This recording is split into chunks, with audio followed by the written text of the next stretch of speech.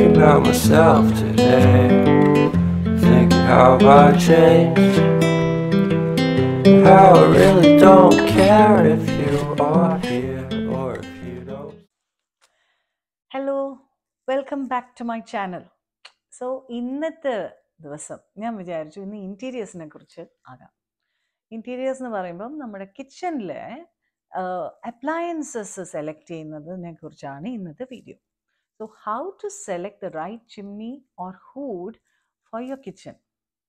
ഇപ്പം എൻ്റെ അഭിപ്രായത്തിൽ നമ്മൾ ഒരു കിച്ചൺ, ഒരു നല്ലൊരു മോഡ്യുലർ കിച്ചൺ നമ്മൾ വീട്ടിൽ ഇത്രയും കാശൊക്കെ ചിലവാക്കി ഉണ്ടാക്കി വെക്കുമ്പം അതിൻ്റെ കൂട്ടത്തിലുള്ള അപ്ലയൻസസ് ലൈക്ക് സ്റ്റോവ്, ഹൂഡ്, പിന്നെ what do you say, fridge, നമ്മുടെ ഡിഷ് വാഷർ, ഇതൊക്കെ നമുക്ക് നല്ല എഫിഷ്യൻ്റ് ആയിട്ടുള്ളതും നമുക്ക് യൂസർ ഫ്രണ്ട്ലി ആയിട്ടുള്ള സംഭവങ്ങളായിട്ട് തന്നെ നമ്മൾ ചൂസ് ചെയ്ത് വാങ്ങിക്കണം. So we have to give equal importance to the appliances also എന്നാണ് എൻ്റെ അഭിപ്രായം.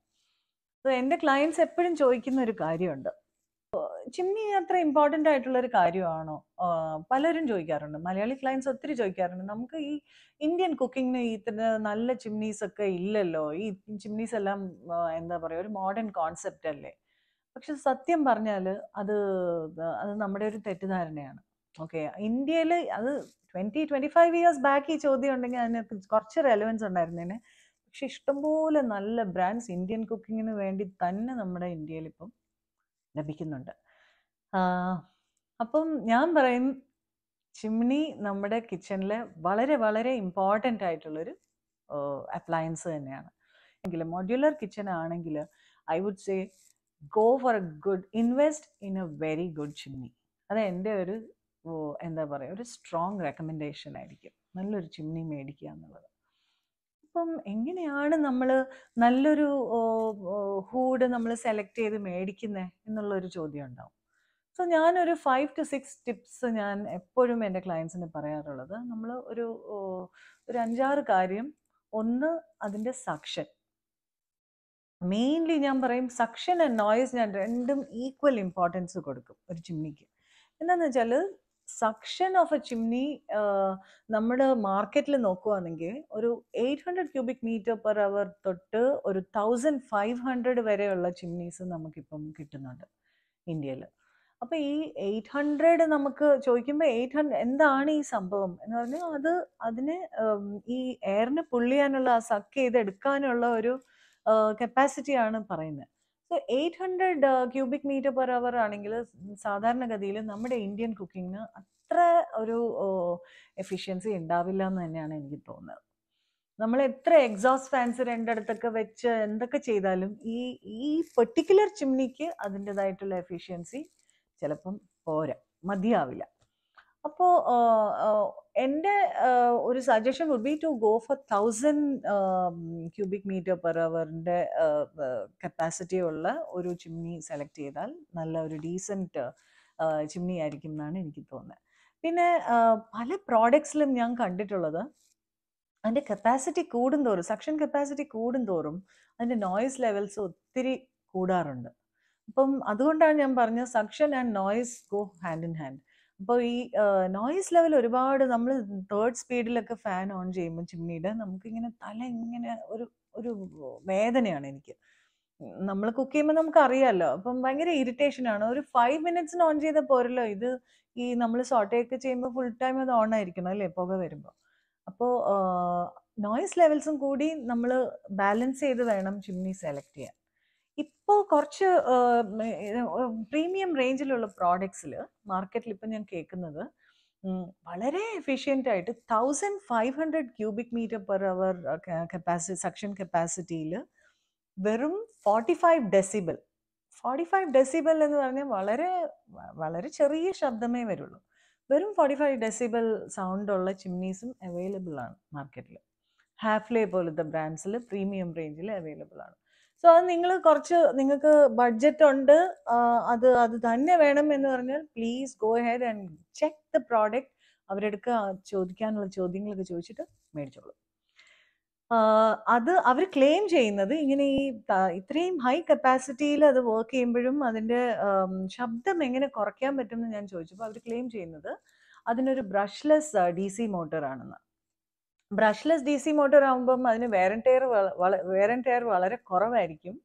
Yes indeed. പക്ഷെ ഞാൻ പറയും അത് മാത്രമല്ല അത് ശബ്ദം കുറയാനായിട്ട് റീസൺ. അതിൻ്റെ ആ ഫാൻ ഉണ്ടല്ലോ ഉള്ളിൽ, അപ്പോൾ ആ ഫാനിൽ ചില ഡിസൈനിൽ ചിലപ്പോൾ എന്തെങ്കിലും ചെറിയ വേരിയേഷൻ അവർ ചെയ്തിട്ടുണ്ടാവാം. നോയ്സ് ലെവൽ ഞാൻ പറഞ്ഞല്ലോ, ഒരു 45 to 55 ഡെസിബിൾ റേഞ്ചിലുള്ള നോയ്സ് ലെവലാണെങ്കിൽ വളരെ ഡീസൻ്റ് ആയിരിക്കും. നിങ്ങൾക്ക് വേറെ എന്താ പറയുക, ഭയങ്കര ഡിസ്റ്റർബിംഗ് ഒന്നും ആയിരിക്കില്ല. രണ്ടാമത്തെ മോസ്റ്റ് ഇമ്പോർട്ടൻറ്റ് തിങ് എന്താണെന്ന് വെച്ചാൽ ഫിൽറ്റേഴ്സ്. 3 ടൈപ്സ് ഓഫ് ഫിൽറ്റേഴ്സ് ഉണ്ട് ചിമ്നിയിൽ ഇപ്പം ഞാൻ കാണുന്നത്. ഒന്ന് മെഷ് ഫിൽറ്റേഴ്സ്. അത് വളരെ കോമൺ ആയിട്ട് യൂസ് ചെയ്യുന്നതാണ് പല പ്രോഡക്ട്സിലും, പല റേഞ്ചിലും അത് കിട്ടുന്നുണ്ട്. വളരെ തിന്നൊരു സാധനമാണ്. എവറി 15 ഡേയ്സിന് ഒരിക്കൽ നമ്മൾ അത് ഊരി നമ്മൾ നന്നായിട്ട് ഹോട്ട് വാട്ടർ ആൻഡ് സോപ്പിലിട്ട് വാഷ് ചെയ്തിട്ട് വെക്കുകയാണെങ്കിൽ ഒരു പ്രോബ്ലവും വരില്ല. സോ മെഷ് ഫിൽറ്റർ, പക്ഷെ മെയിൻ്റനൻസ് ഉണ്ട് അതിന്. രണ്ടാമത്തെ ടൈപ്പ് ബാഫിൾ ഫിൽറ്റേഴ്സ് ആണ്. ബാഫിൾ ഫിൽറ്റേഴ്സ് പക്ഷെ ചില പ്രോഡക്ട്സിൽ മാത്രമേ, അത് ഈ 3 ലെയർ ബാഫിൾ ഫിൽറ്റേഴ്സ് എന്നൊക്കെ പറഞ്ഞ് ചില പ്രോഡക്ട്സിൽ അവർ പേറ്റന്റഡ് ടെക്നോളജിയാണ്. സോ എല്ലാവർക്കും അത് അവൈലബിൾ അല്ല. അതുകൊണ്ട് അത് കെയർഫുൾ ആയിട്ട് ഡിസൈഡ് ചെയ്ത് മേടിക്കണം. അതിന് ചിലപ്പം മെയിൻ്റനൻസും കുറച്ച് ഹെവിയാണ്, അതിൻ്റെ വാഷിംഗ് എല്ലാം കുറച്ച് ഡിഫിക്കൽട്ടാണ്.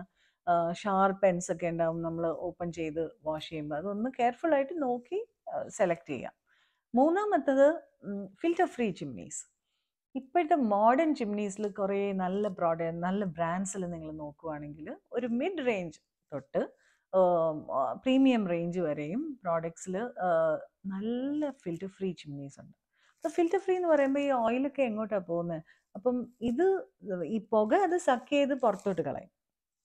പക്ഷെ ഈ ഓയിലെല്ലാം ഇത് പോയി ഡ്രിപ്പ് ചെയ്ത് അവിടെ ഒരു ചെറിയൊരു കണ്ടെയ്നർ പോലെ ഉള്ളിൽ കാണും. കണ്ടെയ്നർ ഇൻ ദ സെൻസ് ചെറിയൊരു പ്ലേറ്റ് കാണും, അതിൻ്റെ അകത്ത് പോയി അത് തങ്ങി നിൽക്കും. സ്റ്റോർഡ് ആയിരിക്കും ഈ ഓയിൽ ഇങ്ങനെ പുള്ളി ചെയ്തെടുക്കുന്നത്. അത് നമുക്കൊരു 15-20 ഡേയ്സിനൊരിക്കൽ നമ്മളത് ഊരിയെടുത്ത് നല്ല സോപ്പ് വാട്ടറിൽ നോർമൽ നമ്മുടെ പാത്രം കഴുകുന്ന പോലെ അത് കഴുകിയെടുത്തിട്ട് തിരിച്ച് ഫിറ്റ് ചെയ്യാൻ പറ്റും. സോ വെരി ഹൈലി റെക്കമെൻഡഡ് ആണ്. ഈസി മെയിൻ്റനൻസ് ആണ്. പിന്നെ ഫിൽറ്റർ ഫ്രീ ചിമ്നിയിൽ കുറച്ച് നോയ്സ് ലെവലും ചിലപ്പം കുറഞ്ഞിരിക്കാൻ സാധ്യതയുണ്ട്. അപ്പം ഫിൽറ്റർ ഫ്രീനെ കുറിച്ച് പറയണമെങ്കിൽ ഇതാണ്. Third important point that you need to check out is ducting എങ്ങനെയാണ് ചെയ്യേണ്ടതെന്ന്. There are 2 types. ഒന്ന് ഡക്റ്റ് ഉള്ള ചിമ്നീസ് ആൻഡ് ഡക്ട്ലെസ് ചിമ്നീസും അവൈലബിൾ ആണ്. ഡക്റ്റ് ഉള്ള ചിമ്നീസ് ആണ് ഒരു 90% ഓഫ് ദി ടൈം വളരെ കോമൺ ആയിട്ട് നമ്മൾ യൂസ് ചെയ്യുന്നത് ഡക്റ്റ് ഉള്ള ചിമ്നീസ് ആണ്. സോ അപ്പോൾ ഈ ഡക്റ്റിംഗ് നമ്മൾ ചെയ്യുമ്പോൾ, ഡക്റ്റിംഗ് എന്തിനാണ് പെട്ടെന്ന് ഞാൻ പറഞ്ഞുതരാം. ഇത് അതിൻ്റെ അകത്തു നിന്നുള്ള ഈ പുള്ളി ഇന്ന് എയർ ഉണ്ടല്ലോ, അത് പുറത്തോട്ട് വിടണ്ടേ. അപ്പം അതിനായിട്ടൊരു ഡക്റ്റിംഗ്, ഒരു പൈപ്പ് ഉണ്ടാക്കണം. അപ്പം അതുണ്ടാക്കി മതിലിൽ വാളിലൊരു ഹോള് ഡ്രിൽ ചെയ്ത് അതിലോട്ട് പുറത്തോട്ട് വിട്ട് അത് മെഷിട്ട് കവർ ചെയ്യണം. അത് മെഷിട്ട് കവർ ചെയ്തില്ലെങ്കിൽ അതിൽ കൂടെ നിന്ന് പക്ഷികളും റാറ്റും ഒക്കെ വരും. അതുകൊണ്ട് അത് പ്രോപ്പർ ചെറിയ സ്റ്റീൽ മെഷ് അതിൻ്റെ അകത്തോട്ട് ഇട്ടിട്ട് വേണം അതിനെ കവർ ചെയ്ത് വെക്കാനായിട്ട്. അത് കെയർ എടുക്കണം നിങ്ങൾ. അല്ലെങ്കിൽ വീട്ടിൻ്റെ അകത്തോട്ട് എലി, പിന്നെ പല്ലി, അങ്ങനത്തെ വേണ്ടാത്ത പെസ്റ്റ് എല്ലാം അതിൽ കൂടെ നിന്ന് കയറി വരാനുള്ള സാധ്യതയുണ്ട്. സോ ആ ഡക്റ്റിംഗ് ഒന്ന് കെയർഫുൾ ആയിട്ട് ചെയ്യണം. പിന്നെ ഈ ഡക്റ്റിൽ നമ്മൾ ഇപ്പം ഒരു മതിലിൽ നിന്ന് മറ്റു മതിലിലോട്ട് നമ്മൾ ഡക്റ്റ് ചെയ്യുന്നതാണെങ്കിൽ ഒരു ബെൻഡ് വരുമല്ലോ. അപ്പം യൂഷ്വലി മെനി ബ്രാൻഡ്സ് അവർ റെക്കമെൻഡ് ചെയ്യുന്നത് ഒരു 2 ബെൻഡ്സ് വരെ ആകാമെന്നാണ്. അപ്പം മൂന്നാമത്തെ ഒരു ബെൻഡ് വരുമ്പോൾ അതിൽ എന്തെങ്കിലും പ്രശ്നം വരുമോ? ഒന്നും വരില്ല. അതിൻ്റെ എഫിഷ്യൻസി ഒരു ഇച്ചിരി കുറയും. 10-20% എഫിഷ്യൻസി അതിൻ്റെ കുറഞ്ഞിരിക്കും. അത്രയേ ഉള്ളൂ. പക്ഷെ ഐഡിയലി ഒരു 10 അടി വരെയും ഈ ഡക്റ്റിൻ്റെ നീളം ഉണ്ടെങ്കിൽ അതിൻ്റെ എഫിഷ്യൻസി കുറയത്തില്ല. 2 ബെൻഡ് വരെ ആകാം. up to 10 feet ഇതിൻ്റെ നീളം ഉണ്ടെങ്കിൽ വലിയ പ്രശ്നമില്ലാതെ എഫിഷ്യൻ്റ് ആയിട്ട് തന്നെ ചിമ്നി വർക്ക് ചെയ്യും. അപ്പോൾ ഡക്ട്ലെസ് ചിമ്നീസ് എന്താണ് എന്ന് ചോദിച്ചാൽ, ഡക്റ്റില്ല, അതിനൊന്നും അതിൻ്റെ ആവശ്യമില്ല. അതിൻ്റെ അകത്ത് തന്നെ ഒരു ഫിൽറ്റർ ഉണ്ട്. അതിൻ്റെ അകത്ത് പോയി ഇതെല്ലാം കൂടി നിൽക്കും. ഇപ്പം നമ്മുടെ വാട്ടർ ഫിൽറ്റേഴ്സ് ഇല്ലേ, അതുപോലെ. എന്നിട്ട് കുറച്ച് നാൾ കഴിയുമ്പം ഈ വാട്ടർ ഫിൽറ്റേഴ്സിൻ്റെ ഈ ഫിൽറ്റർ, ആ ക്യാൻഡിൽ അതൊക്കെ മാറ്റണമല്ലോ, അതുപോലെ ഇതും മാറ്റേണ്ടി വരും. സോ ഇതിൽ ഏറ്റവും എളുപ്പമുള്ള പരിപാടിയാണ് അത് മേടിക്കുക, കൊണ്ടുവന്ന് വെക്കുക. റെൻറ്റഡ് അപ്പാർട്ട്മെൻറ്റ് ആണെങ്കിലും നമുക്കത് ഈസി ആയിട്ട് ചെയ്യാൻ പറ്റും അത്. പക്ഷെ അതിലൊരു മൈനസ് പോയിന്റ് എന്ന് വെച്ചാൽ മെയിൻ്റനൻസ് ഹൈ ആണ്. എക്സ്പെൻസ് എല്ലാ 6 monthsനും ഒരിക്കലും ഈ സംഭവം മാറ്റണം. So it is an expensive affair. അതിപ്പോൾ ആലോചിച്ചും കണ്ടും അത് മേടിക്കാം.